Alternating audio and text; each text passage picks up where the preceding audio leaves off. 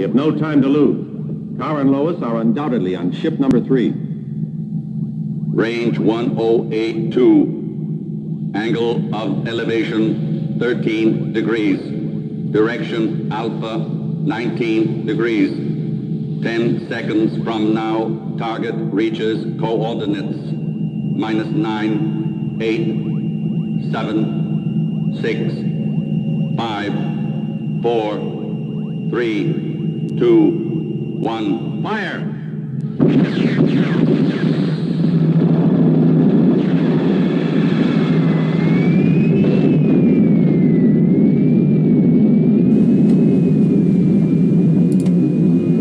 Okay, here's a question.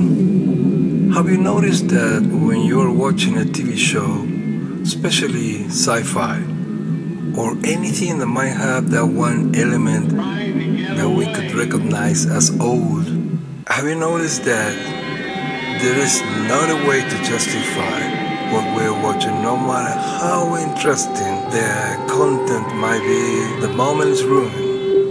Yes. And we can find those little things easily in obsolete sci-fi.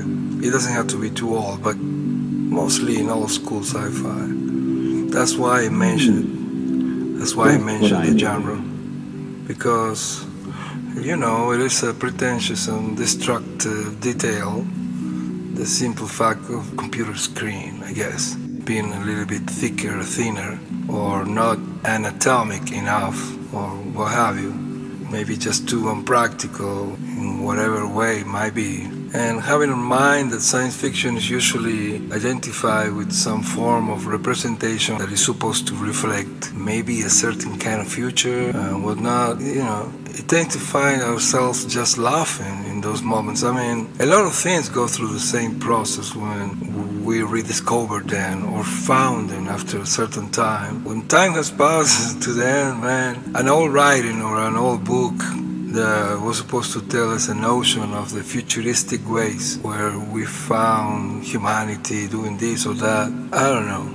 A simple note or poem that we wrote who knows when and now for whatever reason has resurfaced in our lives, and it's just too damn obsolete, even if it is only dated a few years or months ago. Especially in these days, galloping fast and faster, and not always conceptually. Of course, in the same way, we also love to encounter coincidences, I know, the mention of meaningful predictions and so on. But the other case is the one, and correct me if I'm wrong, the case where we found the defect is the one we tend to encounter more often. Wrongness happens almost always to any possible prophetic piece when time goes by. Talking about time, I have to clarify this. Always avoid it as much as possible to turn this podcast into a time capsule. I don't know. This is something that I've been doing pretty much from the very first time I decided to write something or to make a drawing, whatever. I really didn't want to attach that particular creation to any timeline. For that one reason I mentioned earlier, the stupid thing that happens when it becomes obsolete. And I've been doing my best to not be attached to any particular timeline. In the case of this podcast, that's, not mentioning names or dates, what else? Certain particular events or news that were happening and are happening around us all the time, like a terrible pandemic.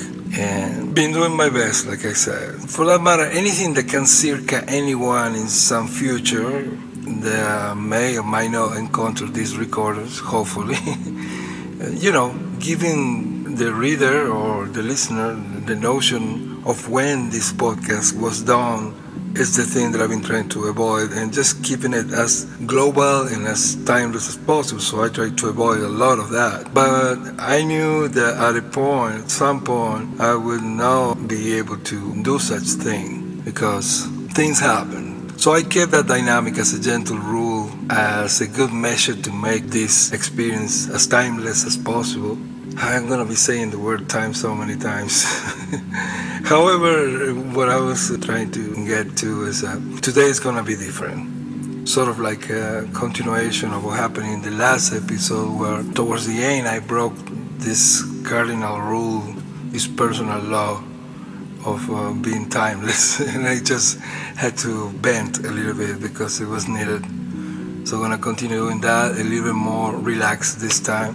The reason is because I want to say a few things, and I'm going to be referring to something very special and very peculiar that has called for my attention. It has bothered the hell out of me, to be honest, and it still does. And I know I'm not the only one who has been through this, so I speak for all the ones that are affected for this strange phenomenon, I could say, and share the same feeling of frustration in various degrees, but frustration nevertheless. I'm talking about the nasty. I don't even feel comfortable using the words that have been so used lately. Like strongly, nasty, or what's the other word? Tremendously. I'm talking about the nasty surprise of realizing how different is that thing that we understand as common sense for different people. I know that each one has a perspective, but common sense is supposed to be that halfway that we all meet, right? We are not required to leave behind ourselves. It's just, if you feel that interaction is part of what you need in this existence, why don't we meet halfway? And in that particular field, the ratio in relationship with other people ended up being so incredibly different. And I'm not talking about anybody, I'm talking about people we care for, from friends to authors to, I guess, anyone. It is happening a lot in different layers of the intellectual spectrum, no doubt about it. And it's reflected in society without a freaking boundary, affecting to many of those I believe, at a point to be in the same page with me, at least. Not in every detail, but we didn't need to be in the same page like 100%, but the main alignment of reality was always somehow considered that common ground where we could find each other. I could find certain individuals and their ideas. They were there. There was no delay in starting from scratch and trying to find if we had something in common. No, we did. Well, not anymore. Right now, we have people that we used to believe in their ability to be clear, very clear, about anything, about what was going on in the everyday that we share. And even, we could say, some of them were people that we used to go for advice and all that. And right now, it's just bullshit. I mean, it's amazing the level of stupidity in what I used to consider dear friends of mine. Some of them are exactly the opposite of whatever I knew them to be. Some of them inspire me things that I didn't even know at the time, and they were the representation of that, and no longer. I don't even need to be concerned with the fact of maybe I'm saying too much, too little, too soon, or caring about having someone complaining with a cliche expression of, oh, you shouldn't, this or that, whatever. You're assuming what and what not. I don't give a shit. I don't need to even waste my time in considering shit like that, because it is like the most obvious situation ever. Like having a very congested high-speed highway with a lot of traffic. And for a long time, me and a group of folks that I thought I knew were there trying to cross the street. That very congested street. And we knew it was not a good idea to do that when it was so busy as the cars were going by, and all of a sudden, one of us says, no, it's fine. You just have to believe. Yeah, you hear that and it sounds stupid. Let's say I hear that. To me it sounds stupid. I would say, that's ridiculous. I am not going to do it. And then I would probably ask, who you been talking to? Who's been telling you that? Who told you this is a good idea? Please tell me. Probably the response right now would be like, oh, what? Are you assuming that my group of friends? Why are you assuming that my group of friends? You shouldn't assume. No, I'm not assuming shit. What you're saying is crazy. So I'm hoping that you're still the person that I believe I knew, the person that is intelligent enough to decipher what is not a good idea. I really want to believe that someone else is doing this to you, and you're just maybe too good. Maybe your soul is such a good soul and you have such a good heart that you just choose to believe in whatever someone you like or want to fuck is telling you, and that's the reason why you're doing what you're doing. Or maybe you're just the victim of whatever and you need to belong to some group. I don't know what's happening in your life. Obviously I don't. Whatever it is that has changed you into this stranger that is talking to me right now. But I want to believe that it's not you. You know, it's like when white people is saying, the world's been racist to us. shut up, you bitch. Shut it. Seriously. I'm talking about friends of mine that used to be, I don't know if they still are, I don't give a damn, producers of a very intelligent electronic music and art and technological gadgets and science in general. Stuff that requires a clear mind. Visionary type of platform, you know, in order for you to be able to be credited with those things. Well, those ones are saying incredible nonsense these days. Crazy, I said. Yeah. Not all of them, of course, but specific ones that did not show symptoms of being that level of bullshitters or insanity or whatever, you know, the ones that, I don't know, I didn't expect this from them, especially if not from them. And then you have the other ones, the one that recently had kids or a few years ago and their kids are teenagers or whatever. Again, not all of them. But there is a portion that are fucking insane, telling me that eventually we need to sacrifice ourselves because the rights of the children, and my boy will not use a mask to cover his beautiful smile because my boy is gonna be a great man and he needs to show the way he's growing.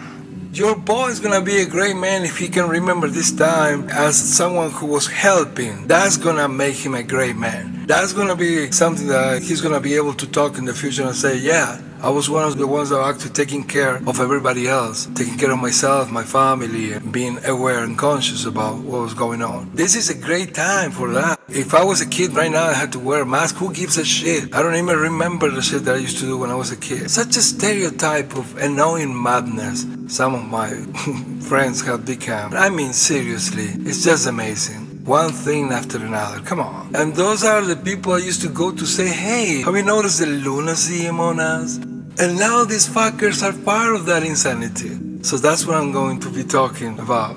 Have you been through the frustration of finding out that family members and people that used to be part of your most precious social environment are right now simply no longer what you thought they were? Well, I have. And you know what? I doubt it, but I really hope the people I just mentioned are listening to this episode. If ever they have listened to the podcast, I don't give a shit, really. Some of them called me recently to tell me, I want to apologize that I was so wrong at a point. And now that I realize that I was wrong at a point, I want to give you this new amount of bullshit where I don't think I'm wrong, even though you just proved me that I've been wrong so many times. So, come on, enough is enough. Okay then, I'm going to just begin by saying this. Wake the fuck up, alright? Let's start the show. Welcome to the Astronaut Nature. How about that, eh? Yeah.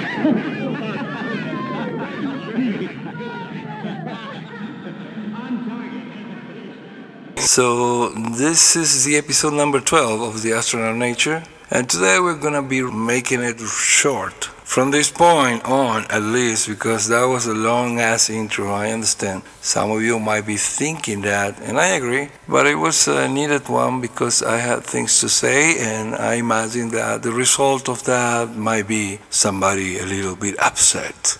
Perhaps someone's being offended by my strange and long rant. I really don't care. That annoying long list of cliches about you shouldn't be treating me like that, or this is too much, or you're too rude, or whatever the heck. I am not any of those things, except that I am, depending when, whom, and what, and in any case, it takes one to know one, so yeah. People's been rude, people's been racist, people's been a lot of things, and so you were and are as well. It is amazing how many times somebody can be so freakingly not empathical and out of touch and really assuming that other people are assuming or whatever. Some of us have reached that particular moment when we need to analyze and some others are just whatever they are. And it's really interesting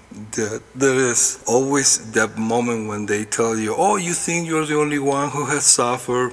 No, I'm not the only one. That's why when I say the things that I say, I am sure that there is an understanding. Otherwise, why would I even waste my time? If there is not empathy, there wouldn't be any reason for any particular discourse. That's for sure. But empathy is not something that you choose to have.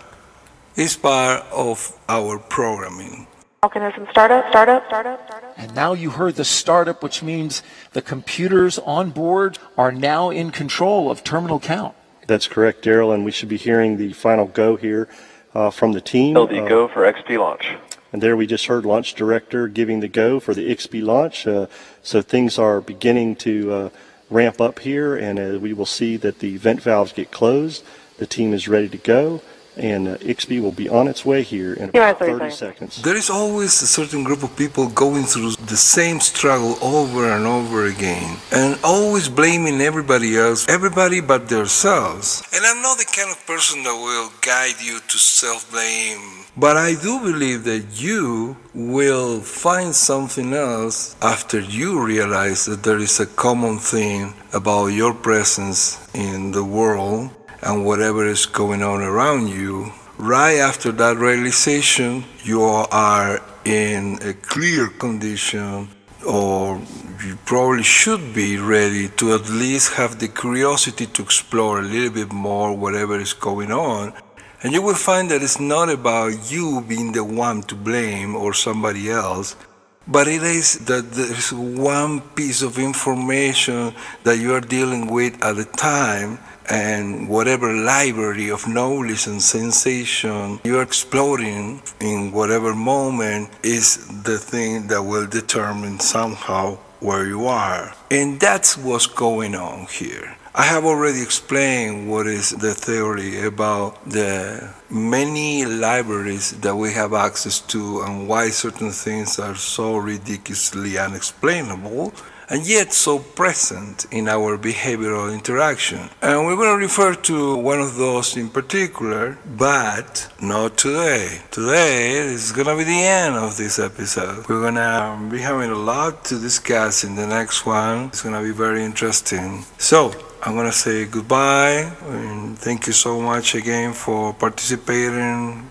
with me in this moment of, I don't know how to describe what I'm doing here. Anyways, thank you so much for being there, and I'll be with you guys in a few days, I promise you. There's a lot to talk about, and I cannot wait to do that, but I will wait. Bye, thank you. Okay, and here we go. 10, 9, 8, 7, 6, 5, 4, 3, 2, 1, ignition, and liftoff. We hear that the launch vehicle's cleared off, and we're hearing nominal chamber pressures on all 9 Merlin engines.